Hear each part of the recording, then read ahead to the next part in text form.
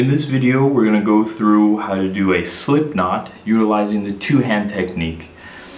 You want to have something to tie to and something to tie with. Again, I'm going to be using this two-tone rope.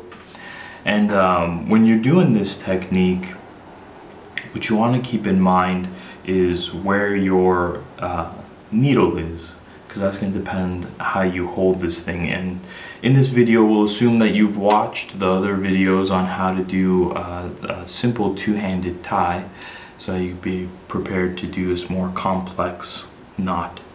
So put this across your incision, and you're going to assume that the needle is still on your suture. So if you assume that the needle is still on your suture, you're not going to cross your hands. So you want to keep the needle in your left hand. So you got your suture. Hold it like the reins of a horse. Hold it in your neutral position. And then if you don't cross the suture, you're going to start with the thumb. So start with the thumb throw, your thumb hitch. Go underneath the bridge, pull it towards you, cross on your thumb, form an O with your index finger and your thumb, come across the bridge, pass the suture to yourself, then go back across the bridge. Now if you notice, if I bring this down, it's going to want to form a square knot in a sense. But so what you want to do is lift up your left hand, and you see that throws the suture down in a different angle. So your left hand is going to be really your post. And so when you want to throw a slip knot, when you're utilizing your thumb first, you'll use two thumb throws to form a granny knot. So that was your first throw, and then you'll do the thumb throw again.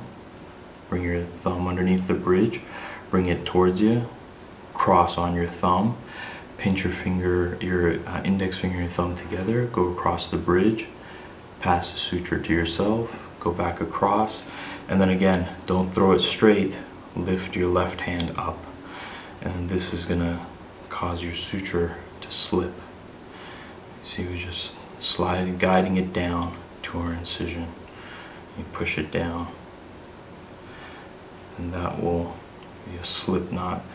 And then to lock it, you have to do a couple throws in the opposite directions, and that will lock it.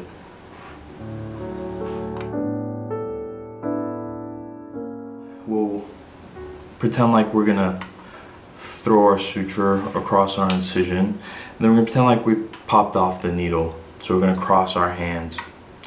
So cross our hands again.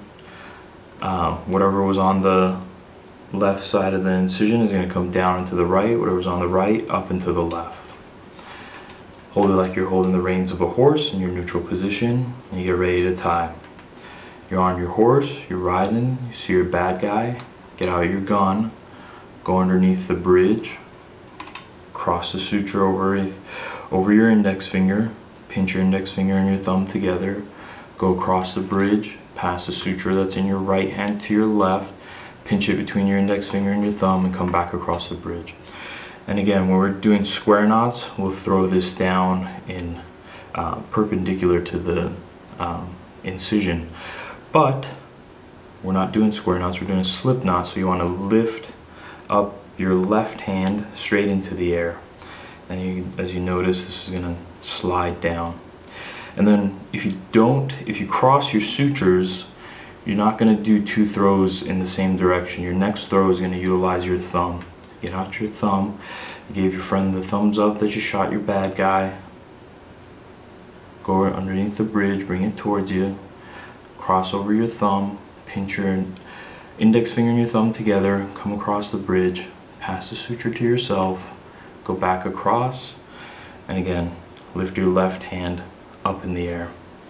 And if you notice, this is gonna want to tie, form a slip knot for you. And just keep your left hand up, and you slip this down.